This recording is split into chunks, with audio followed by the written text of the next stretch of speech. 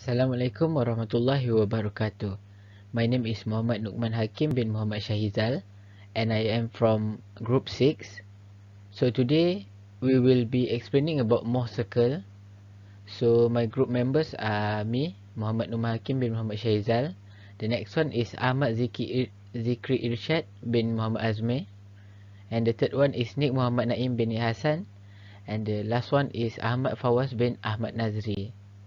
So let's go to our topic, which is Mohr circle. For the introduction, the transformation equation for plane stress can be represented in graphical form by a plot known as Mohr circle.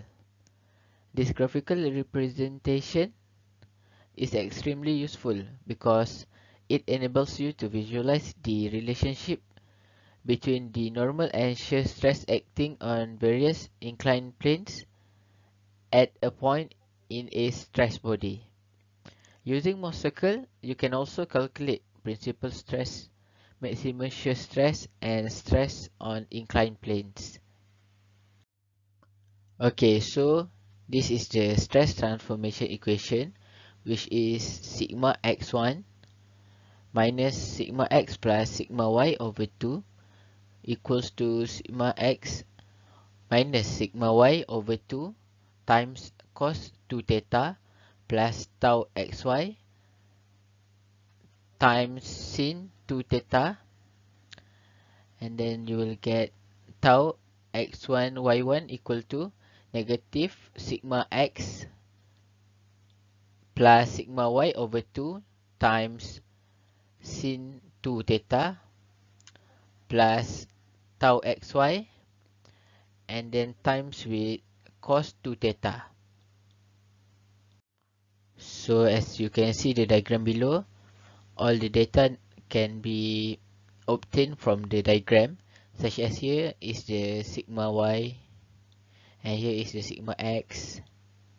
So all the information we can get from the image. So you must have a look at the image properly to get the correct information. Okay, we will go through to derivation of Mohr circle. If we vary theta from 0 to 360 degree, we will get all possible values of sigma x1 and tau x1 y1 for a given stress state. Eliminate theta by squaring both sides of 1 and 2 equation and adding the two equations together. As you can see, this is the formula. Okay, so the formula is sigma x1 minus with sigma x plus sigma y over 2, and then you square it, plus with tau x1 y1 square equal to, and then you will get sigma x minus sigma y over 2, and then you square it, plus tau xy square. And then that is how the formula of derivation of Mohr circle. So to continue with derivation of Mohr circle, firstly you need to define sigma average and R. Sigma average equals to sigma x plus sigma y over 2, and then to get the R, you must square root sigma x minus sigma y over 2, and then you square it, plus tau xy square. Next, you need to substitute for sigma average and R to get the answer. So the equation is sigma x1 minus sigma average, and then you square it, plus tau x1 y1 squared equal to R2 R squared. This is the equation for a circle center, for a circle with center, which is sigma average and 0 and radius R. So the last one is Mohr circle equation. The circle with that equation is called Mohr circle, named after the German civil engineer Otto Mohr.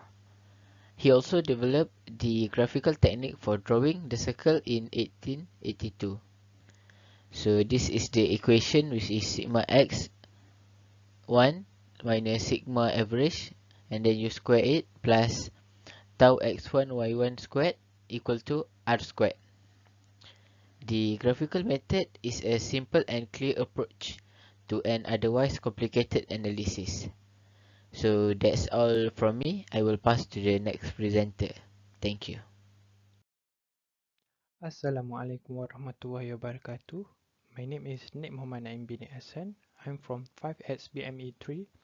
So I will continue the presentation and explain more detail about the Mohr circle. So to the next slide. So for the next slide is sign convention for Mohr circle. So this is the example for sign convention of Mohr circle. For the explanation is shear stress is plotted as positive downward. Theta on the stress element equal to 2 theta in Mohr circle. So next slide. So I will continue with how to construct Mohr circle. So first is constructing Mohr circle is there is procedure, which is one is draw a set of coordinate x with stress x1 as positive to the right and shear stress x1 y1 as positive downward. Second is locate point A, representing the stress conditions on the x-face of the element by plotting its coordinate. Stress x1 equal to stress x and shear x1 y1 equal to shear xy. Note that point A on the circle corresponds to theta equal to 0 degree.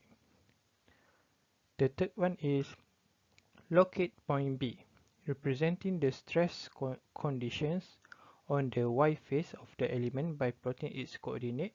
Stress x1 equal to stress y and shear stress x1 y1 equal to negative shear xy. Note that point B on the circle corresponds to theta equal to 90 degree. So I will show the example. So this is the example what I have explained earlier, which is 1 to 3 procedure. So I will proceed to 4 and 5 procedure. So next slide is 4 and 5 procedure. So continue to the procedure, which is number 4. Draw a line from point A to point B. A diameter of the circle passing through point C, which is center of circle. Point A and point B are at opposite ends of the diameter, which is and therefore 180 degree apart on the circle. Lastly is using point C, which is center of the circle, draw Mohr circle through point A and point B. This circle has radius which is r. The center of the circle C at C, which is center of the circle, at the point having coordinate stress x1 equal to stress average and shear stress x1 y1 equal to 0. So for the next slide is this is the example of stress transformation, which is graphical illustration. So for the next slide I will explain more about the stress transformation and graphical illustration. So for the explanation, on Mohr circle, point A corresponds to theta equal to 0. Thus it's the reference point from which angle are measured. The angle to theta locates the point D on the circle, which has coordinate stress x1 and shear stress x1 y1. D represents the stresses on the x1 face of the inclined element. Point E, which is diametrically opposite point D, is located 100 degree from the CD. Thus, point E gives the stress on the y1 face of the inclined element. Thus, as we rotate the x1 y1 axis counterclockwise by an angle theta, the point on Mohr circle corresponding to the x1 faces move to the counterclockwise by an angle of 2 theta. So that's all from me for the explanation. So I will give to the next presenter. Now I want to explain about principal stress. Is the stress that acts on a principal surface.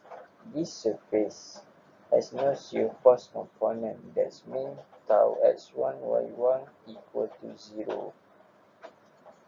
This can be easily done by rotating A and B to the sigma x1 axis. Sigma 1 is stress on x1 surface and sigma 2 is stress on y1 surface. The object in reality has to be rotated at an angle theta p to experience no shear stress. So what is the maximum shear stress? The same method to calculate principal stresses is used to find maximum shear stress. Point A and B are rotated to the point of maximum tau x1 y1 value. It is the maximum shear stress value. Uniform planar stress and shear stress will be experienced by both x1 and y1 surface. The object in reality has to be rotated at angle theta s to experience maximum shear stress. For the next before this, I want to recall back about the Mohr cycle. Is a graphical method for easily determining normal and shear stress without using the stress transformation equation. So let's see the Mohr cycle constructed. From the equation, we can know about the sigma x, sigma y, and tau xy. Why it is negative? Because it's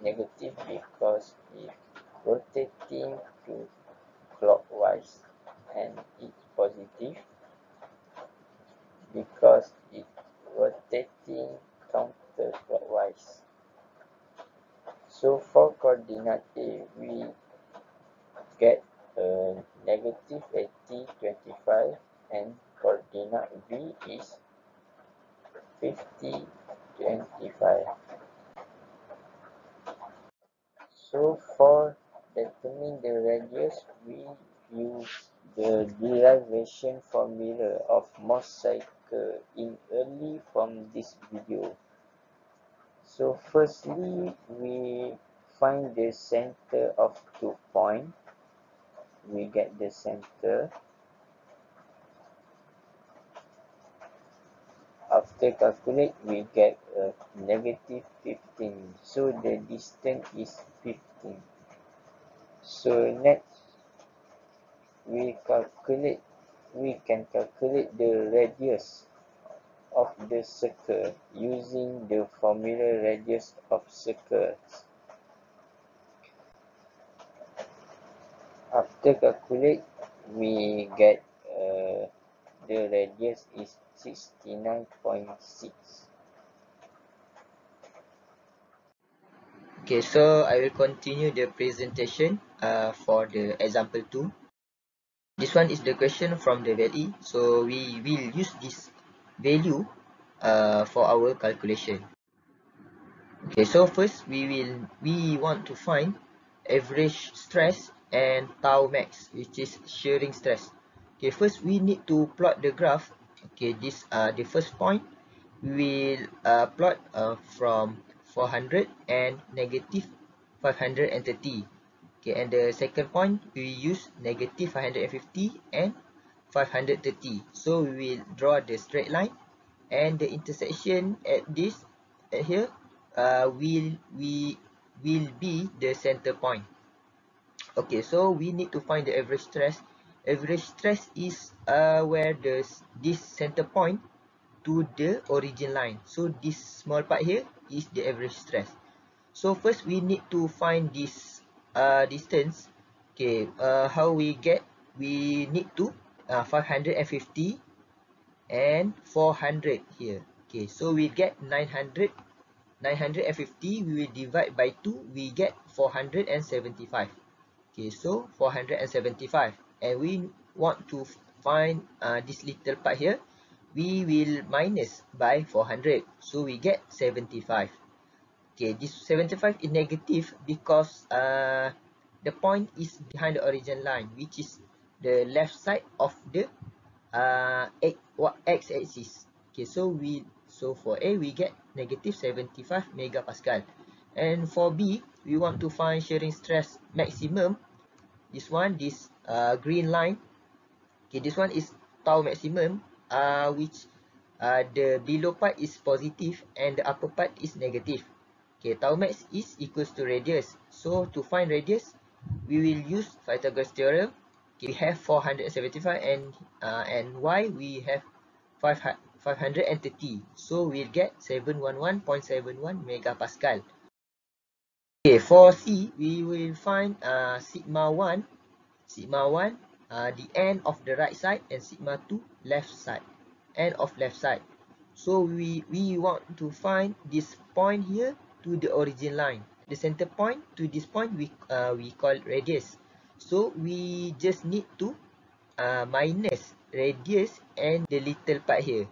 So we get 636.71 megapascal.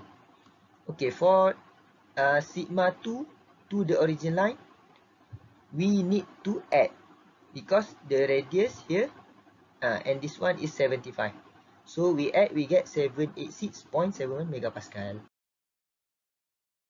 Okay, for D, we want to find this angle. Okay, this angle, we will use trigonometry. Okay, here we got 475 and 530. So we will use tangent.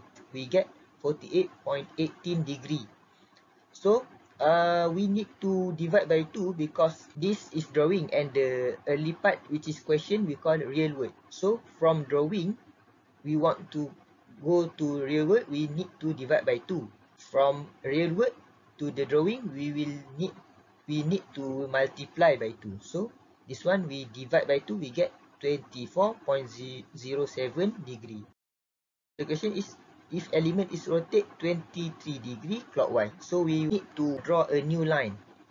So the old one is 48.18. Okay, so 23 is from question. So question is from real world. So when we want to enter this drawing, we need to multiply by 2. Okay, so the old angle and plus the new angle, we get 94 degrees something like that. So we get this new line. We need to find this angle. So this angle, okay, this one is 180, right? So we just minus this one, and this. So we get 44 degree. So x we use sine, and we get 494.4, and y we use cosine, and y we get 511.96. Okay, because this y is on the tau line, so we consider it as the tau xy, 511.96 megapascal. For sigma x, this one sigma x, we want to find from this point to the origin line. So this one is 494, and we need to add 75. We get 569.4 megapascal. Okay, for sigma y down here, we want to find this point to the origin line. So we need to minus 75. Okay, this is 494 total, minus 75, we get 419.4 megapascal. This one is a final answer. Tau xy we get 511.96 is in clockwise rotation because clockwise is negative. So tau xy is in the upper part is negative. So we consider it clockwise. Okay, so the arrow to the right. Okay, and for x 569 is negative because it's in the left side of x axis. So negative is compression. Okay, this one is positive because it is in right side of x axis. So positive is tension for 19.4. Okay, and the situation is in 23 degree clockwise. Okay, that's all from me. Thank you.